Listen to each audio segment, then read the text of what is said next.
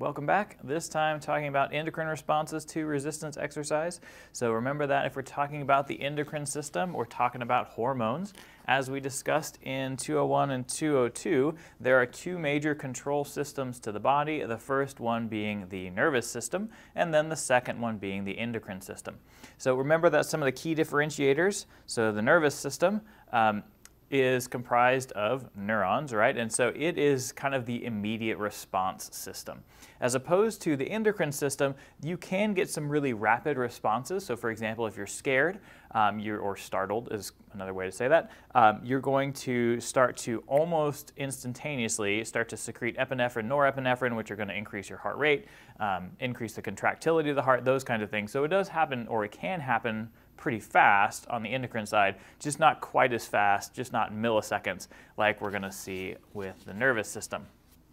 But nonetheless, the most important thing to know at the outset, or the most important thing to recall at the outset, is that the endocrine system involves hormones.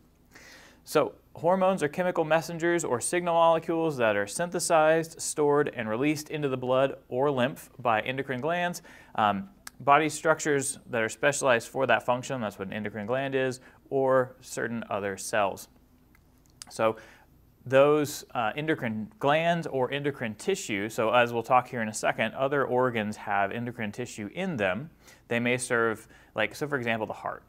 So the heart, we all know that it's a pump at this point, but in addition to functioning as a pump, the right atrium secretes a particular hormone that has the effect of reducing blood pressure, right? And so then the heart, even though its main job is to be the pump of blood, it's one of its side jobs, or one of the things that it can do to help its function in the main job, is to secrete hormones. So it has some endocrine tissue in it, or some endocrine glands, I guess is a better way of saying that. It has some endocrine glands in it.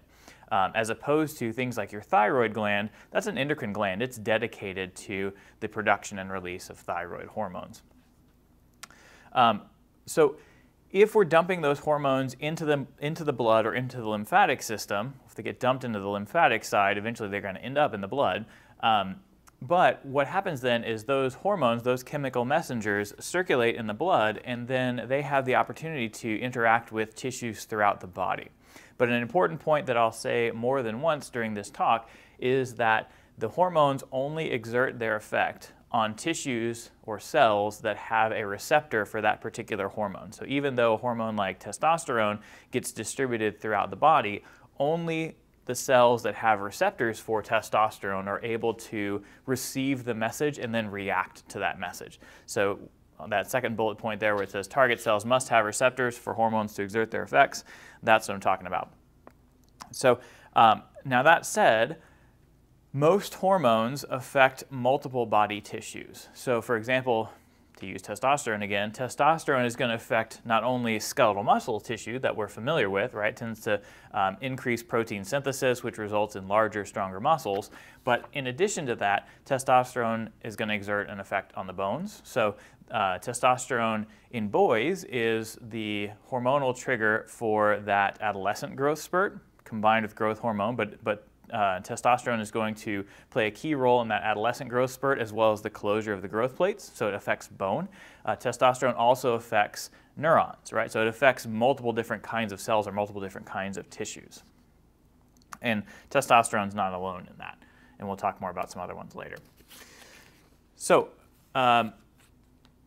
hormonal signals can do a variety of different things. One of the things, we'll stick with testosterone. I'll switch hormones in a second, I guess. But the first thing that hormonal signals can cause is anabolism, right? So we talked about anything that's anabolic means to build. So an anabolic steroid is a particular type of hormone. It's a cholesterol derivative that then causes tissue building, right? So anything anabolic is going to cause tissue building. So for example, testosterone is going to cause, as mentioned a second ago, increased protein synthesis. So it'll cause increased size of skeletal muscles. Similarly, insulin is an anabolic hormone. So insulin is a hormone that's released by the pancreas in response to an increase in blood glucose. And what it causes is receptors in skeletal muscle and in adipose tissue in particular to take glucose out of the blood and pull it into muscles so we can store it as glycogen or convert it to fat. And it also can cause adipocytes, your fat cells, to pull glucose out of the blood, again, so that we can convert it to fat. And so we're building up tissue, right? We're building glycogen, we're building intramuscular fat, or we're building fat inside of the adipocytes. So insulin then is also an anabolic hormone, so it causes us to build things up. I'm actually going to skip permissive for a second. Catabolic hormones break things down. So remember, catabolism, we're breaking down. So one of the primary catabolic hormones that we talk about in an exercise context is cortisol. And so cortisol is sometimes referred to as a stress hormone because it's released during times of stress, but that includes exercise. And so one of the things that cortisol does is causes you to convert protein to glucose, for example. So it's trying to free up energy, because to the body, in many ways, psychological stress, physical stress, they're all stress, right? They all require extra fuel. They all require a response from the cardiovascular system so that we can be prepared to fight or flight. So again, whether that's psychological stress or physical or exercise type stress, the responses are pretty similar. And so when cortisol is released, it's going to cause us to break down muscle, for example, and convert those proteins to glucose so that we have fuel for exercise. So that would be an example of a catabolic hormone. A permissive hormone is one that allows others to exert their effect. So for example, thyroid hormone is, when it's released, it's going to cause an increase in epinephrine receptors, especially in cardiac muscle. And so with more epinephrine receptors in cardiac muscle, then that amplifies the effects that epinephrine would otherwise exert. So they serve sort of a synergistic role together, where because of thyroid hormone, epinephrine can exert its effects more effectively, and so that is a permissive hormone. Another way of thinking about that is that the presence of one hormone, in that case thyroid hormone, is required for another to exert its effect. One of the other things that we can do other than releasing extra hormones, so you see that, for example, with insulin, is you get a larger insulin response with a larger increase in blood glucose. So another thing that we can do other than just increasing the volume of a particular hormone that we release is that we can increase the receptors. So you can upregulate the receptors for that hormone. And so we see that, for example, with testosterone in response to certain types of resistance training. You can upregulate the number of androgen receptors so that the same volume of testosterone, in that case, exerts an amplified effect. So if we alter our training variables, and those may include things like the intensity, so you lift heavier weights, the number of sets, so that's really volume, the order of the exercises, the exercise selection, so big muscle exercises like squats and deadlifts versus small muscle exercises like forearm curls, or if we manipulate the rest periods, that's going to dictate the hormonal responses to exercise. So as we'll talk about in a little bit, there are ways to amplify the release of growth hormone in response to a particular exercise session. So with growth hormone, that appears to be responsive to relatively short rest periods. So if you're doing things like your 10 repetition maximum or with 1 minute or less of rest between sets, that appears to cause a larger release of growth hormone than we would see if we did lighter weights, so more like your 20 rep max, or if we had longer rest between sets, like 3 or 5 minutes between sets. So the manipulating those variables, then the intensity of the exercise, the selection, the more muscle mass you activate, the larger the endocrine response tends to be, especially with respect to things like testosterone and growth hormone. So I guess the larger the anabolic hormone release tends to be with those larger muscle groups, shorter rest periods, higher intensity, those kinds of things. And so why that matters then is that last little bullet point there, that tissue adaptations are influenced by hormonal concentrations after exercise. So in theory, and this is one of the things that certain research groups are kind of going after these days, but in theory, the more testosterone you release, or the higher your peak testosterone after exercise, that should be related to or correlated to an increase in muscle protein synthesis, which should then be correlated to a bigger increase in muscle hypertrophy following that resistance training program. So the idea there is that we can manipulate training variables to elicit these hormonal responses to facilitate improvements in muscle size, muscle strength, muscle power, etc. So that's kind of the idea that we're getting at here with this chapter. All right, so as mentioned, hormones are synthesized by endocrine glands, so particular glands that are dedicated to that. So for example, the adrenal glands that are situated atop the kidneys. So the adrenal glands, there's the adrenal cortex, which is the outer portion of that, and then there's the adrenal medulla, which is the inner portion of that, and each of those releases different hormones. But the adrenal glands themselves are dedicated to the production of particular hormones. So things like epinephrine, norepinephrine, cortisol, and then aldosterone. All those are adrenal hormones. The pituitary gland is in the brain, and so pituitary hormones include things like human growth hormone, gonadotropic hormones. So gonadotropic hormones cause the release of follicle stimulating hormone, luteinizing hormone, and testosterone. The pituitary also releases ACTH. Let's see if I can remember what the acronym stands for, adrenocorticotropic hormone. And so and you've heard this part before, but any hormone that's a tropic hormone is one that causes the release of other hormones. So ACTH, adrenocorticotropic hormone, causes the release of cortisol and aldosterone from the adrenal cortex. So that's why it's adrenocorticotropic, because it stimulates the adrenal cortex, and it's a tropic hormone causing the release of others. So those are some of your endocrine glands.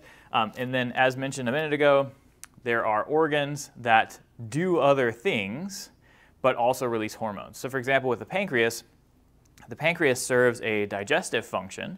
It synthesizes and releases pancreatic juice, which plays a really important role in the breakdown of fats and proteins in particular.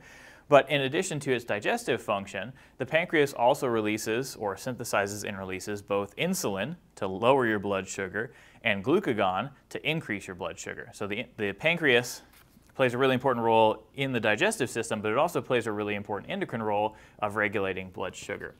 I mentioned the heart and its hormone that the right atrium releases, atrial natriuretic. This one even I have a problem pronouncing. It's ANP. Is the short, or is the acronym, but it's atrial natriuretic peptide, ANP. So the name natriuretic deals with diuresis. So if you diurese, you get rid of fluids, right? So through urination. And so what ANP does, so again, it's secreted by the right atrium of the heart. The right atrium, remember, is the first chamber that blood enters when it's coming back from the body. And so if blood pressure is too high, the right atrium is going to sense that coming back from the body, and so it's going to release that hormone, ANP. And so what ANP is going to do then is to cause us to excrete more water to try to reduce blood volume, to try to reduce blood pressure. So basically it's going to cause diuresis. It'll cause you to get rid of water. So there's all those. In terms of neurons, so some neurotransmitters have hormonal functions. So for example, oxytocin and antidiuretic hormone are synthesized in the neurons of the hypothalamus, and then they're released into the pituitary and then picked up in capillaries there. So some hormones are actually directly synthesized by neurons. Similarly, there are hormones that are referred to as neurohormones. So for example, epinephrine, norepinephrine, those can be released as neurotransmitters, but they can also, so they can actually be released from neurons and have the function of, they function as neurotransmitters. But in addition to that, they can also be released by the adrenal glands and then have a hormonal or have an endocrine function. So in that case, doing things like causing vasoconstriction is one of their endocrine functions. All right, you've actually seen this slide before. So the way that we control blood levels of hormones is by negative feedback systems. So the classic example here would be with insulin. So if your blood glucose gets too high, we're going to release a bunch of insulin. That will then cause the uptake of glucose into muscle cells and into adipocytes. And then once blood glucose gets back within normal limits, we stop secreting insulin and we're good to go. right? And so that's the negative feedback loop. Once we're back within normal limits, we shut off secretion, and then we just continue there. And then if blood glucose goes the other way, drops too low, then the pancreas is going to secrete glucagon, the other side of things, and so that's going to cause the liver to break down glycogen and release that into the blood, and that'll get our blood sugar back up, or our blood glucose back up, and then once it's back within normal limits, we stop secreting glucagon in that case. In terms of stimulating the release of hormones, so there are kind of three primary mechanisms there. The first is humoral stimulation. And so humoral stimulation, anything humoral is blood. And so the examples I just gave you were humoral stimulation, that there was too little or too much glucose in the blood, and in response to that, that initiated the release of glucagon in the case of too little, insulin in the case of too much. The example there on A is parathyroid hormone, which parathyroid hormone is released in response to too little calcium in the blood, causes the breakdown of bone to free up calcium and get our blood calcium back up. We can also get neural stimulation. So what you see there on B, that's the spinal cord, this is your adrenal gland. And so what's happening there is in response to some sort of a psychological stimulus, so maybe I'm frightened, I'm nervous because I have to give a public presentation, something like that.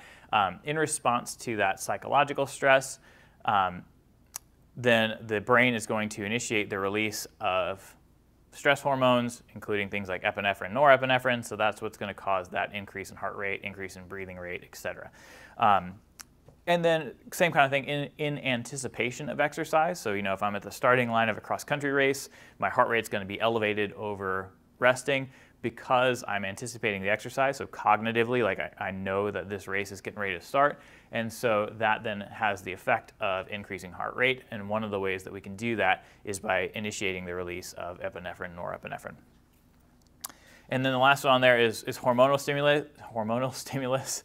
So again, tropic hormones cause the release of other hormones. So I mentioned that adrenocorticotropic hormone released by the pituitary causes the release of aldosterone and cortisol from the adrenal glands, so it causes the release of others, and then they exert their effects.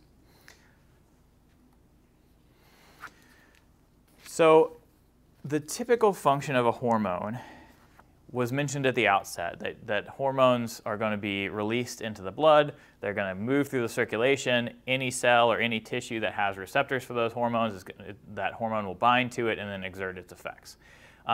That's the typical endocrine function. But there are some little wrinkles in that. So you can also get intracrine function. So intracrine, so intra is inside. And so cells can produce hormones that are actually released or become active inside of the cell itself. So from an exercise standpoint, the most important example is insulin-like growth factor 1, or IGF-1. You'll see that a lot on the slideshow. And so one of the things that IGF-1 does is that it can stimulate protein synthesis, right? So it plays a role in muscle growth and in the adaptation of a muscle to a training stimulus, specifically of a muscle cell to a training stimulus. And so in response to mechanical deformation of the muscle, so when the muscle contracts really strongly, that's going to cause the production and release inside of the cell of IGF-1. And so that IGF-1 then can bind to receptors in the cytosol or sarcoplasm of a muscle cell, or it can bind to receptors on the nucleus, and then that will change gene expression. So remember, inside of the nucleus is your DNA. Your DNA is the instructions for building proteins. And so in response to a particular exercise stimulus, so muscles contracting really hard, we stimulate the production of IGF-1, which then will cause the activation, if you will, we'll get into more detail later, but it'll cause the activation of genes related to synthesizing the proteins actin and myosin. So we'll make more actin, more myosin, and then that'll help us rebuild from exercise. We'll end up with a larger and stronger muscle. So intracrine function is where a cell makes a hormone and then it becomes active in response to a change in the cell. So in the case of the muscle cell, it's a change in shape, but it can be a change in pH of the cell. There's a number of other triggers that could also be involved. But the hormone has is synthesized and active inside of one cell. Autocrine function, same thing, except that the receptor for the cell is on the cell's membrane. So in the intracrine function, the receptor for the cell is actually in the cytosol, again, or on the nucleus. So you actually synthesize the hormone, and then it just kind of moves around inside of the cell to wherever its receptors are. In the case of autocrine function, the hormone actually leaves the cell in terms of crossing the cell's membrane, and then the receptor for that hormone is on the cell's surface or on the cell's membrane, and then that initiates a second messenger cascade so that the hormone can exert its effects. So that's an autocrine function. So we see that primarily in immune cells, that they can become active in response to receiving that sort of self-signal, or that can cause them to clone themselves. So in response to, or when they're ramping up in response to, some sort of invading pathogen, a virus or bacteria, something like that, autocrine function can play an important role in signaling those immune cells to make copies of themselves. Paracrine function is where that hormone is released, but it's just received by the adjacent cell, so the cell's right next to the one that released it. So we see that with things like blood clotting, so that'll play a role in the platelets aggregating to form a clot. But we also see that in development, so like fibroblasts, the immature cells that help lay down collagen and that are really active in different types of connective tissue. Fibroblasts will signal to each other to synthesize collagen, and so that plays an important role in development and in dictating the structure of limbs in particular, but also dictating the structure of the spinal cord as well. So that's paracrine signaling. So from top to bottom then, intracrine, we synthesize the hormone inside of the cell, the receptors are inside of the cell, and so the hormone stays inside of the cell itself. Autocrine, synthesize the hormone inside of the cell, but it gets kicked out, but received by the same cell on the surface. And then paracrine, synthesize the hormone, release it, but it's only received by neighboring cells. It doesn't actually go fully into the bloodstream and circulate the entire body. So that's paracrine signaling. All right, binding proteins. So a lot of hormones have to be carried in the blood by a binding protein. And so, for example, one of the most important ones for exercise, if you're looking at like adaptations, endocrine adaptations to resistance training, one of the more common ones that you'll see is sex hormone binding globulin, and the acronym for that is SHBG, sex hormone binding globulin. And so that's the binding protein for testosterone and estrogen. And so what those binding proteins do is they help protect the hormone from degradation, so they help keep it from being broken down. Kind of one of the ways of envisioning these binding proteins is as sort of a storage site for the hormone inside of the blood. So we've already got this hormone synthesized and ready to go. We can store it in the blood rather than having to have that lag time of having to make the hormone from scratch in a cell and then secrete it into the blood and then let it circulate. So that's kind of one of the ways of thinking about it. The hormones are already there, they're already in the blood, but they're not active because they're bound to that binding protein. So typically what happens is that in order for hormones to be active, they have to be separated from that specific binding protein. So that's where you see, if you watch a lot of ESPN like I do, there's a lot of ads with Frank Thomas in them, right? For different supplements that are supposed to increase your testosterone levels, and so they talk about free testosterone. And so what they mean then is free as opposed to bound testosterone, because the bound testosterone isn't going to be able to be active until it becomes unbound, right? But then it's going to degrade faster. So both steroid hormones, which means that they're a cholesterol derivative, and peptide hormones, which means that they're a protein derivative, both of those will have binding proteins that attach to them. And then the binding proteins themselves may have their own biological actions. So for example, that binding protein I mentioned earlier, sex hormone binding globulin, what it'll do is to, after it releases testosterone or after it releases estrogen, it can bind to specific membrane receptors and then initiate a second messenger system. And then alter the metabolism of a cell or alter gene expression in the cell. So it may cause the production of more proteins, for example. So it may stimulate protein synthesis in its own right, for example. So as mentioned earlier, most hormones play multiple physiological roles.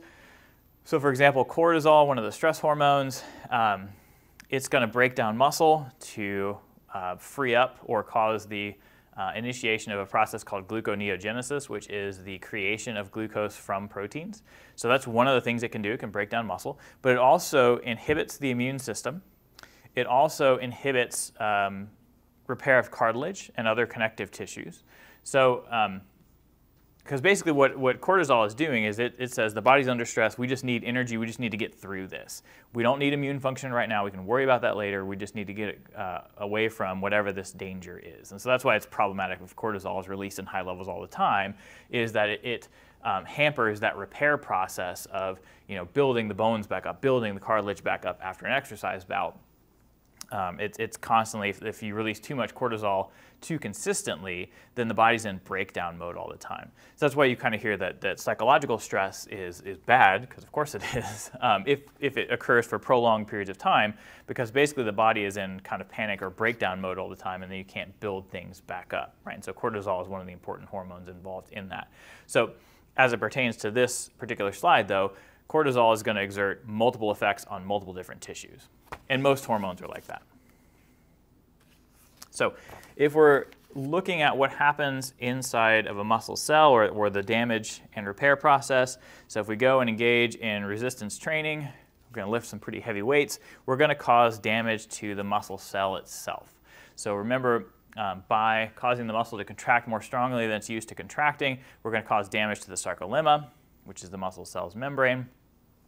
And then that's going to initiate an inflammatory process, so that's the immune response. Then those immune cells are going to come through and get rid of, dispose of those damaged proteins. So those include, you're going to have some damage to the actin and myosin, you're going to have some damage to the Z discs, titin, a number of other things, right? And so the immune cells are going to come in and clean that up. And then that is initiated by hormones, right? So the hormones are going to play an important role in signaling those immune cells. And then once we've cleaned everything up, then we will get the migration of satellite cells to the area. They're going to form their little myotubes like we talked about in 201, and then we're going to synthesize more actin, more myosin, and we're going to rebuild more myofibrils.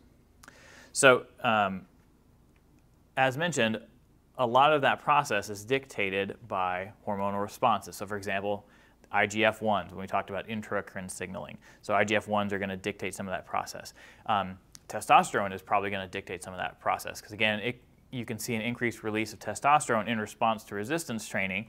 It'll then, after it's released, migrate to muscle tissue, among others. When it's received there, that'll cause increased protein synthesis, so particularly of the contractile proteins, but it'll also cause the satellite cells, which the satellite cells in muscles, those are the repair cells. They're a type of stem cell, so they're an immature cell that can differentiate into others, and it'll cause those stem cells to make copies of themselves, or the satellite cells to make copies of themselves. And the more copies of them you have, the faster you can repair a muscle, and then the more pronounced the muscle growth tends to be. So, for example, one of the reasons you hear athletes talk about taking anabolic steroids is not necessarily because they want to get huge, but because they can recover from exercise faster. And part of that recovery is the ability to cause those stem cells, those satellite cells, to make more copies of themselves so they can repair a muscle faster, right? And so that's one of the things that testosterone does, is cause the proliferation of those cells. And so anabolic hormones are going to contribute to various parts of that process. So that includes testosterone, as I keep using, but also insulin plays an important role in that, in restoring the glycogen that you've broken down. Insulin-like growth factors stimulate protein synthesis, and the growth hormone as well can stimulate protein synthesis inside of a muscle cell. And then thyroid hormones are going to play a role, that permissive role that we talked about, in allowing some of those anabolic hormones to function. So they may help with the upregulation of receptors for androgens, for example, and then that'll allow for more effective protein synthesis.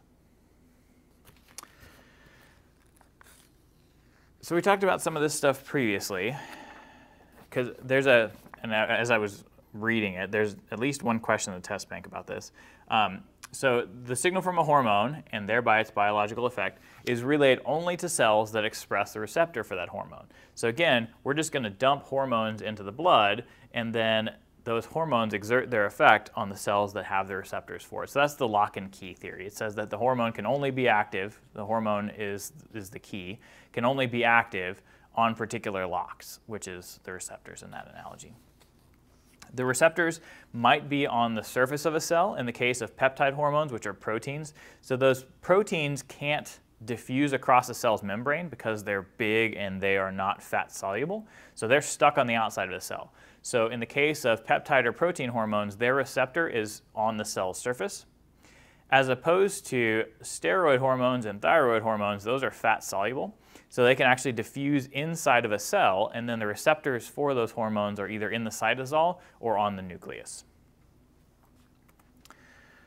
As mentioned, so there is some variability in receptors, so we can either upregulate them, which means to increase their number.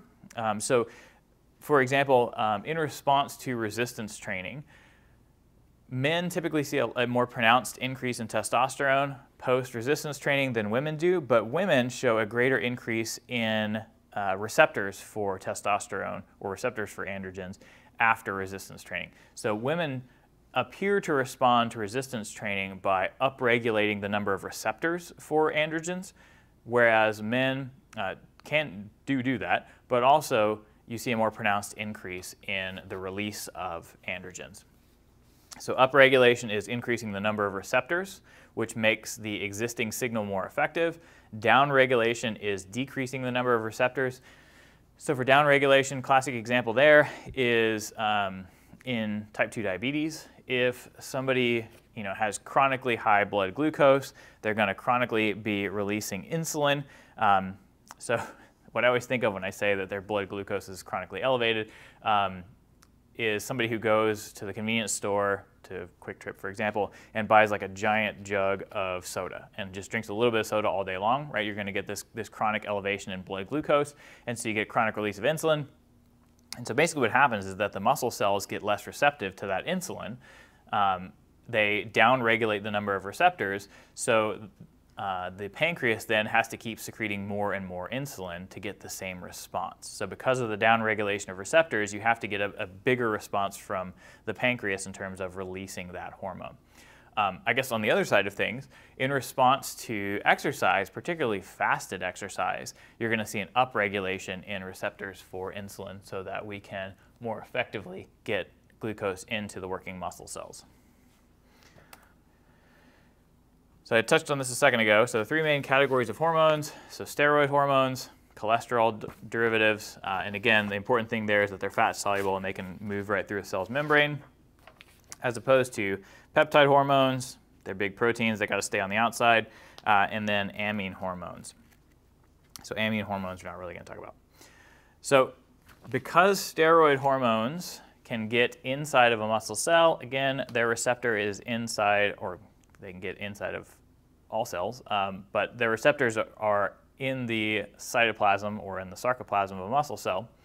So something like testosterone, again, is going to diffuse across the sarcolemma, across the cell's membrane, and then it's going to bind to a receptor in the cytosol, or in the sarcoplasm of a cell, to form a hormone receptor complex, which is the HRC. And so once that hormone and the receptor have formed that HRC complex, that complex is then going to migrate to the nucleus, and then there may be a second receptor complex, depends on the hormone. But at any rate, eventually it's going to get inside of the nucleus and cause the opening of DNA.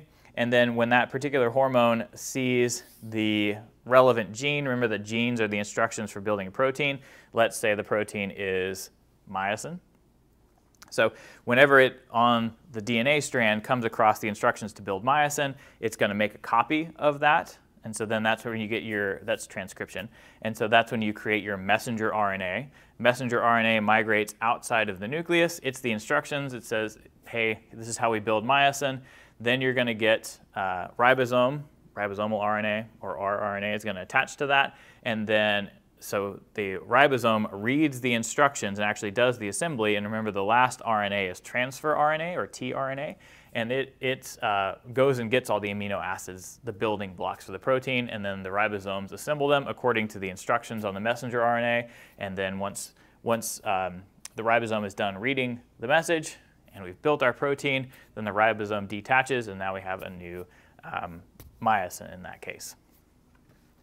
So what happens then is that a steroid hormone like testosterone will initiate the production of proteins, right? So it'll increase protein synthesis. It's going to make more proteins, and the example I used there would be myosin. There's something else I was going to say about that. I don't know, probably coming to me. And so there's the example there. So there's our testosterone, moves inside the cell. There's its hormone receptor complex. There's its joining to the second hormone receptor complex. It reads the DNA, and then it says, okay, let's build this protein. And so it has a metabolic effect, which is protein synthesis. But it can do other stuff, as you can see here. So for our peptide hormones, the ones that have to stay outside of the cell, they exert their effects through a second messenger system. So basically, because they have to stay on the outside, they're going to attach here. That attachment with the key and the lock, to use the earlier analogy, causes a conformational shift inside of the cell. All right, so now this part here is the cell's membrane. We're going to initiate that second messenger system. And what's pictured for you here is that the hormone's binding to an external receptor, but that's going to activate this second messenger stat. And then that second messenger can actually enter the nucleus, and then that can cause cause gene transcription, and then translation, and then the building of a protein. So hormones that act through this include things like growth hormone or insulin. And so, for example, insulin, this rather than causing the building of more proteins, one of its primary jobs is to cause what's called translocation, cause the movement of the glucose receptors. So it causes the translocation of the movement of a particular type of glucose receptor, which is called a GLUT4 receptor, to move from the cytosol to the cell surface, so that when it sees glucose, glucose can attach and we can bring it inside of the cell. All right, so what happens with heavy resistance exercise and hormone increases? So as you can see there, long-term consistent heavy resistance training, meaning months to years of training, can bring about significant adaptive responses that result in enhanced size, strength, and power of the musculature. Heavy resistance exercise recruits large motor units not typically used in activities of daily living. So if you're lifting 85% or more of your 1 rep max, then that's going to use some of those type 2X fibers that you don't use during the normal things that you do, right? You don't use the type 2X fibers unless you're moving really fast or moving a lot of weight. And so heavy resistance exercise then will stimulate those fibers, which then influences the hormonal response that we're going to get after the exercise. So 1 or 2 heavy sessions can increase androgen receptors in muscle, but if the stress is too great, the catabolic response, the breakdown response, can exceed the anabolic response. So for example, you see sometimes, or at least I used to read all the time in bodybuilding type literature and muscle magazines, they always talked about how you don't want to work out too long. You don't want to work out for 2.5, 3 hours, because the cortisol release that you were going to get as a result of that prolonged workout was going to exceed the anabolic effects of testosterone release spurred by that workout. So you're actually going to break down more muscle than you were able to build. So they always advise for shorter, more intense sessions to minimize those catabolic effects of cortisol and that prolonged release of cortisol. So in terms of the adaptations of the endocrine system, the adaptations of the endocrine system aren't like what we talked about with the heart, where there's this very obvious, in response to endurance training, the left ventricle gets larger, gets more extensible, gets stronger, all those kinds of things. The endocrine system adaptations are a little more iffy. So you see there possible adaptations. So it's possible that after chronic resistance training, there may be increased synthesis, so making of or storage of hormones, change in the number of receptors. So as mentioned on the last slide, you can see an upregulation of androgen receptors in response to resistance training. As mentioned previously, you can see an upregulation of insulin receptors in response to either resistance or endurance training. So that's a probable one. There may be a change in size of this secretory cells. So the cells that secrete, so for example, in the case of insulin and glucagon, the alpha and beta cells in the pancreas. I'm trying to remember, I think beta cells are insulin and alpha cells are glucagon, but that might be reversed. So don't quote me on that, but I won't ask you about it either. And then other things that might adapt, the magnitude of the signal sent to the cell nucleus by the hormone receptor complex or the secondary messenger system or the transport of hormones via binding proteins. Maybe we make more binding proteins. Maybe we can more effectively transport those hormones in the blood. All right, so getting into specifics here. So things that testosterone does. So testosterone can promote growth hormone release, and then growth hormone can do other things like it has an anabolic effect. It can cause an increase in protein synthesis, but it also causes an increase in lipolysis, which is fat breakdown. Growth hormone helps you stay leaner. Other things that testosterone does, so again, it's going to increase protein synthesis, so you're going to make more of the proteins, actin and myosin, for example, that make the muscle cell larger and stronger. But it also is going to increase the number of satellite cells, which again are the cells that repair a damaged muscle cell. So again, we talked about this way back in 201, and you can go back and watch the video if you want. But in response to muscle cell damage, remember that one of the first things that's going to happen is this satellite cell proliferation. They make copies of themselves, and then they form the little myotubes and rebuild the damaged area. So the more satellite cells you have, again, the faster you can repair. One of the other interesting things, though, is that testosterone is going to influence the nervous system. So it's associated with an increase in motor neuron size. So if you have a larger motor neuron, that's a motor neuron that's going to be able to conduct a signal more quickly. So think of it as making a 2-lane highway into a 4-lane highway. A lot more information can move a lot faster, right? And so with that, you're going to get a more pronounced response from that motor unit. So that's going to effectively reduce muscle contraction time. And so that increases power output. I guess that's ultimately why this matters. So you're going to see an increase in power output. And then if we increase neurotransmitter production, so acetylcholine, for example, if we have more acetylcholine in the axon terminal, we can get a larger release of it. We can get a larger and faster response from the muscle cells, so you get faster muscle contraction. And so from influencing the nervous system standpoint, this is actually the controversy is old now, but thinking about what happened with baseball and all of their steroid issues, one of the things that kind of got mentioned but downplayed was not only if batters were using anabolic steroids did it make them larger and stronger and more powerful, but it also reduced their reaction time based on the influences of the nervous system from testosterone. So not only do you have an athlete that can swing the bat harder, but he can also react to, oh, this is a breaking ball, I know where I need to put my bat faster. And so then that makes them a better batter.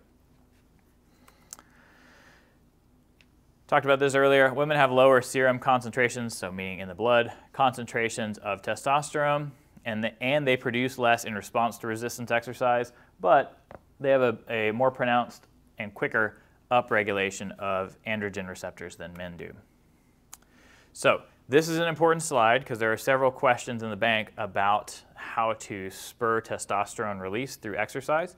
So ways to increase testosterone release based on resistance exercise or to increase the number of androgen receptors are listed for you here. So if you use more large muscle group exercises, so again, things like deadlifts, squats, power cleans, total body types of exercises, the more muscle mass that's activated, the larger, the more pronounced the testosterone response.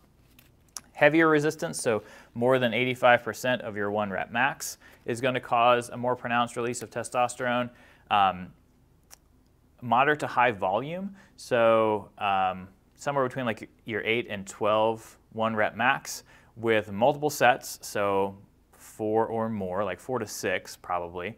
Multiple exercises, so you do squats, leg extensions, and hack squats or something like that, or both.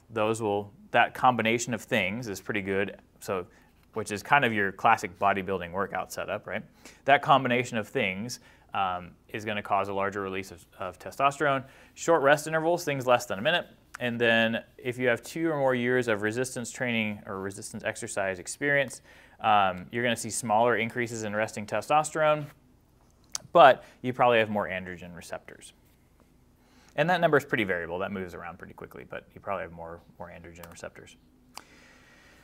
In terms of growth hormone, so it's responsible for normal development of kids. So in kids, so prior to reaching adolescence, growth hormone is what's going to be responsible for those growth spurts where they'll just shoot up an inch over the course of a couple months maybe. So those big growth spurts are caused by this pulsatile release of growth hormone.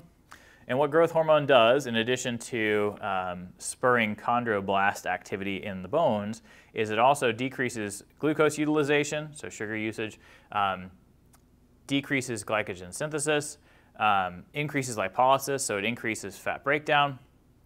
It's going to increase amino acid uptake by the cells, which then allows them, so it causes the muscle cells, for example, to take more proteins, more amino acids, which are the building blocks for proteins, causes them to take more amino acids out of the blood. So now they got the building blocks for these proteins inside of the muscle cells, so they can make new proteins more readily because they have all the supplies that they need. It also enhances immune cell function, stimulates collagen synthesis and collagen growth. And so that is also going to increase in response to certain stimuli. So I thought I had that on there, but apparently that's in my notes. So things that stimulate growth hormone release are actually pretty similar to what stimulates testosterone release. So the key there, or the keys there, being fairly short rest periods, so again, less than a minute. Things that decrease the pH, so make the inside of the muscle cell more acidic. So that can be your relatively high repetition training. So again, 8 to 12 to maybe 15 repetitions. You don't want to go too light, but somewhere in that 8 to 12 to 15 range with short rest intervals to decrease the pH of the cell, increase that total time under tension. In doing all of those things, those can result in a pronounced increase in growth hormone release. One of the more effective regimens in spurring growth hormone release appears to be using your 10 repetition maximum with 1 minute rest periods.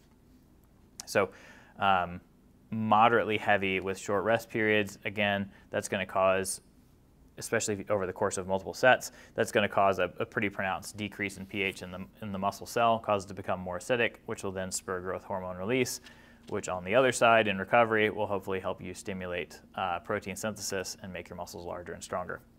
Insulin-like growth factors, we talked about these. So the muscle cells secrete them themselves, but they're also secreted by the liver in response to the release of growth hormone. And as mentioned, they're released by the muscle cells themselves, but also fat tissue in response to deformation. And we talked about what it does inside of the muscle. It increases protein synthesis in response to deformation of the muscle. Cortisol, so I mentioned this is the classic stress hormone. So it's released by the adrenal cortex. So again, your adrenal glands sit atop your kidneys on either side. The outside of the adrenal glands, called the adrenal cortex, it releases 2 hormones, cortisol and then aldosterone.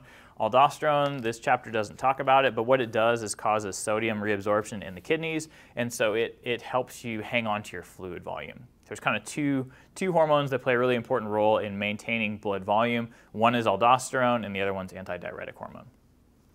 But as it pertains to this, cortisol released by the adrenal cortex, the outside of the adrenal gland. As mentioned, it's going to stimulate the conversion of amino acids, so proteins in muscle, to carbohydrates. And that process is called gluconeogenesis, creation of new sugar or creation of new glucose. It's going to inhibit protein synthesis, so it inhibits repair of muscle, inhibits repair of bone, cartilage, etc. Suppresses immune cell function, and its release increases with exercise, so especially with high volume, short rest kind of stuff. So the same things, so during that workout that I was describing to you earlier to stimulate the release of growth hormone, during the actual bout of exercise, you're going to be releasing a lot of cortisol.